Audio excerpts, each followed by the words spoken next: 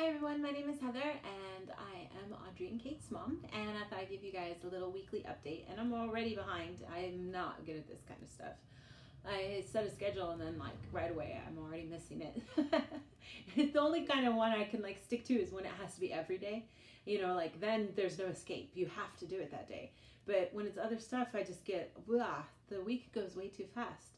So this month is going way too fast. This whole year has gone way too fast. I still don't believe we're already at the end of it all. It's kind of crazy. So yeah, so we're working like crazy to try to get ready for Christmas, for New Year's, all those things that are big here. So I thought I'd, in terms of like just updates and families and stuff, there's not really too many things going on. We're all still really healthy, so nobody's caught in the flu yet, which is a good thing. Hope nobody gets sick. It always happens that somebody gets sick when we're on vacation, and in the States, even if it's a holiday, there's emergency care places that are open, and usually there's something you could do to take care of yourself. And in Japan, it's like that too. There is emergency care, but when we get to the actual end of the year and we get to New Year's, you actually get a big chunk of time off, and local doctors and pharmacists and dentists and stuff like that, they all take a lot of time off, and veterinarians, they all take a lot of time off. It's not just, oh, it's New Year's, so you have that one day off. It's like, no, they're closed all the way through like the 5th or 6th or something sometimes, depending on the place. So you have to kind of be aware and be careful and be ready, because otherwise they'll sneak up on you and you'll be like, oh wait, I can't go. They're not back yet for a really long time. And then that whole week when they are back after is crazy. So you have to kind of spread it out a little bit if you can. So today, Audrey and Kate and I, all three of us, we're gonna go to the dentist. So Audrey and Kate go to the dentist once a month to have fluoride kind of treatments on their teeth. Water in Japan does not have fluoride in it, so that's a pretty common thing to do for kids to kind of give you an extra boost of protection for your teeth. It's not like it's a big deal. It's just like a little toothpaste and they're done. So we just leave.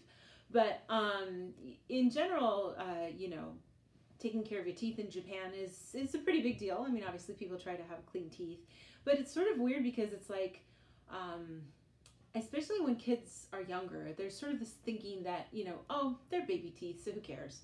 They're going to fall out anyway. You don't need to do anything about it. So I was really surprised when I was first moving here to see so many kids, not just with like a cavity, but like with gaping holes in their teeth. There was one kid who actually literally had a hole in his tooth because of a cavity. And, the parents were like, who cares? It's just a baby tooth. It'll fall out anyway. And the whole ordeal of going to the dentist is too scary for the kids, so they just don't even go. And, which I was like, what? That's just weird.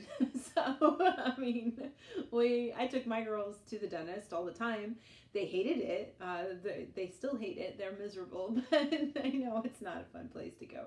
But, we still go to try to take care of things. And, I think even though we try really hard to brush our teeth really well, the food in Japan creates sort of a difficult environment for brushing your teeth.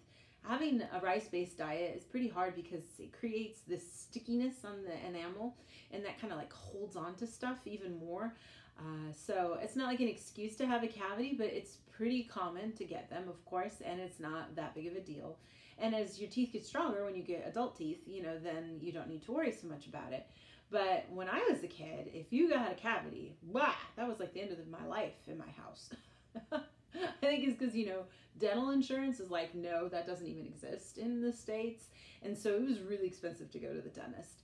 And so we were my brother and I were kind of like, military trained to brush our teeth really good, because it was, considered like a sin to get a cavity when I was a kid. So my brother, he had like a little tiny half cavity, and I don't think he's ever lived it down. So I think, and on the flip side, actually, I've created a really bad habit of brushing my teeth too hard. And so that's not a good thing. But, so I mean, there's got to be a happy medium between the two, right? You can't be too crazy all the time about it. So we're going to go today to the dentist. And like I said, they've taken care of big problems, but obviously if it's a problem that, for the kids especially, that involves like having to take out the tooth or something like that. If it's something that can wait, then they always suggest waiting, because they don't want to traumatize the kid. They don't think it's necessary to do treatments that you don't necessarily need to do yet. And so a lot of times, if there was something wrong, it's always been, you know, let's kind of wait and see, let's kind of wait and see. Oh, wait, it's okay, it's bad enough. We do need to fill it because it's a little cavity. And then we just kind of go through the motions to see what comes up later. But it was certainly more, you know, let's try not to do too much because they are kids. And you see a similar kind of thinking at the doctor's office too, because they're really weird about getting your vaccinations. You can only get you get one, and then you're like not allowed to get any other kind of vaccine for like a month, you know? And sometimes depending on the strength of the vaccine, they make you come twice, and like they halfen the vaccination and give it to you twice.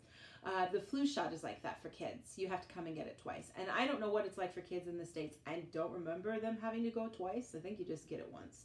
And when we moved to the DC area for a year and a half when she was 3, she went to preschool. And when she was going to go to preschool, she had all these vaccinations that she needed to get taken care of. So we went to the doctor, and they were like, okay, let's just do 4 of them in one shot. Boom, boom, boom, boom. 2 in each arm, and 1 in each arm, and then 2 in each leg. 1 in each leg, I'm like, I can't add. But 4 in one shot, Masa's dying. He's like, oh my God, what kind of country is this? This is crazy, you know? And I'm like, it's normal. We just like, is there more places we can get a shot to? You know, we don't really care. So there's that, you know, very definite kind of, let's wait until we go forward with stuff kind of thing. And I suppose that crosses over a little bit into how often people will be given medicine for things. If you have a condition like allergies or something, doctors aren't like, oh, let's get you some medicine to take care of you, because you need to do what you need to do to take care of yourself. So they're not weird about that. But there is a whole holistic kind of, or like herbal kind of market of medicines that come from China that are very popular here, called Kampo.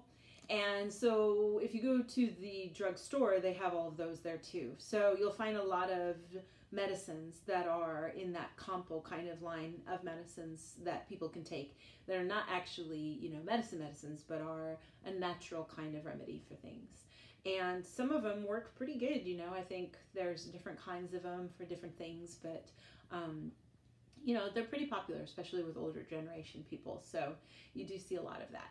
And so, you know, going to the dentist and all that kind of stuff, it's more about, you know, just what is the bare minimum. So going to the dentist, if you do have something big, like a root canal, God forbid, right? I mean, in the States, I never had a root canal, so I don't know, but I'm pretty positive they try to get it done all in one day, you know? I mean, obviously, if you have a filling or a crown or something to have fitted, then you have to go back once that's been finished and made. But, you know, here, it's like they spread it out into as many different times that they can make you come. Even just big teeth cleaning jobs. I was supposed to, every 3 years at the place that I go to, they recommend, or they tell you that you have to do a massive cleaning. Or they, you know, they just give you a lot of grief. They can't really like tell you, if you don't do this, you can't come here, but they give you that look that makes you feel like you have to do it. So, but they broke that up into 4 visits, because they cleaned the upper front, the upper behind, the lower front, and then the lower behind.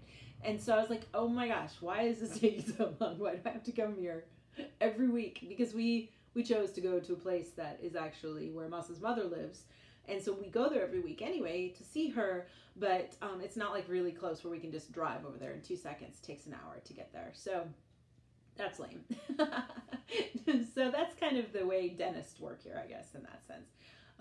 You know, and you know, I'm in a system where I have to go every 3 months for the general checkup, and then once a year you get a x-ray done of your teeth. And like I said, once every 3 years or something, they do this really big, massive cleaning if you don't have any problems and stuff. So, you know, and the dentists are really nice. The dental assistants are really nice. It's kind of like a lot of other dentists I've been into in the States too. They're, you know, usually smaller, you know, independent kind of offices. And you'll, you know, in Japan, unlike in the States, because there is no insurance, but nationalized insurance, there is no kind of like group of them that all hang out together, kind of like doctors do in the States, where you have different, Kaiser, Blue Cross Blue Shield, all those kinds of different groups that, obviously are, insurance companies that kind of create a group of doctors. They don't do that here because it's nationalized medicine. So you can go to whoever you want, whenever you want, as long as somebody gives you a recommendation. So, and on that front, if they do write a recommendation for you to go, you do have to kind of pay a fee to have that written. So that you do have to do. But it's not like that big of a deal usually. So, but yeah, so we'll be going there, and then I'll be going to pick up some medicine for Kate too, because she's still going to be taking her blood pressure medicine to kind of help with feeling dizzy and stuff. So when we go to the dentist, though, because it's nationalized, and because we're just doing simple stuff like cleanings, it only costs like $10 to go, probably, for each of the kids. Because they're doing the fluoride treatment, it takes about 10, and because I'm doing like a checkup cleaning, I'm also 10. So it's like $30 for 3 of us, which I know is really cheap. And then at the doctor, if you go, the doctor visit can be usually $8 or something like that for the visit. And then if you have some medicine, of course, that's a different price, depending on what it is. More than doing like they do in the States, because you're in an insurance plan and you get a prescription and it's a flat rate prescription. It is more based on just what kind of drug it is. So, you can get pretty good deals on stuff. And then as you get older, you can get better benefits too. Moss's father, he gets medicine and he barely pays anything because he's older, and because he's got, he had colon cancer when Audrey was born, and surgery for all of that. And so because he has the colonoscopy and he has a colonoscopy bag, because of that, he's like kind of considered like a low grade handicapped kind of level. So he can get discounts at things, discounted train rides and discounted bus rides and discounted medicines too. So that's really kind of a cool thing. That's about it here. So I wouldn't say anything I've ever paid that much to do anything when we were here. So that part of it's been pretty good, I can't remember. I was going to think about like how much it was when I had the girls, for having a baby. I think it was like, $3,000. But we stay for a week, and it's, the place I went to was that you stayed at a week. And it's like kind of like a private place. It's not a big city-run. There is that option of a city-run hospital, and you can stay a couple nights then there. But the place I went to is more specific to, like a birthing hospital kind of place. And you stay for the whole week, and they have a whole organized meal system planned for you, where they have special nutritionists cooking meals for you. So you just go down to the cafe and they have all the food all ready for you. Or if you want, you can have it delivered to you in your room. Everybody has a private room, and family members can come and visit, and you can all hang out together. And on the last night before you leave, they have a special night where they invite the father over, and so you get to have a nice, fancy wine and candlelight dinner before you go home, which is really cute. That's cool.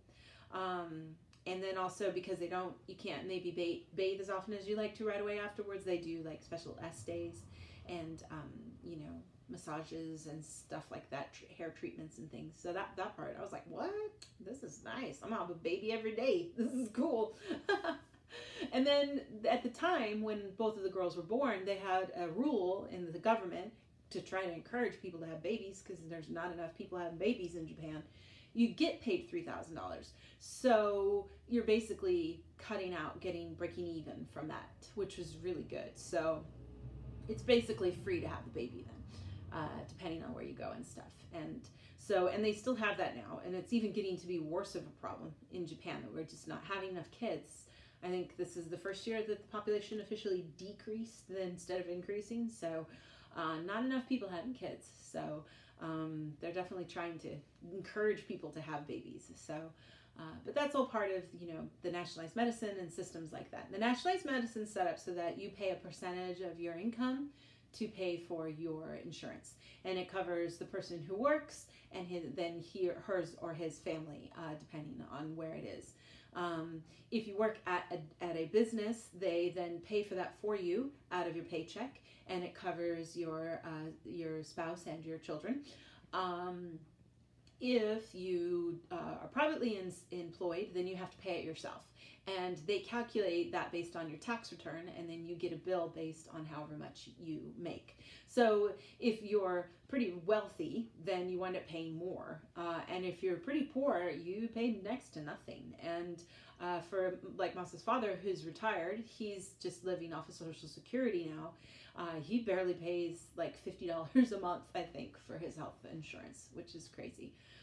So yeah, nice thing, right?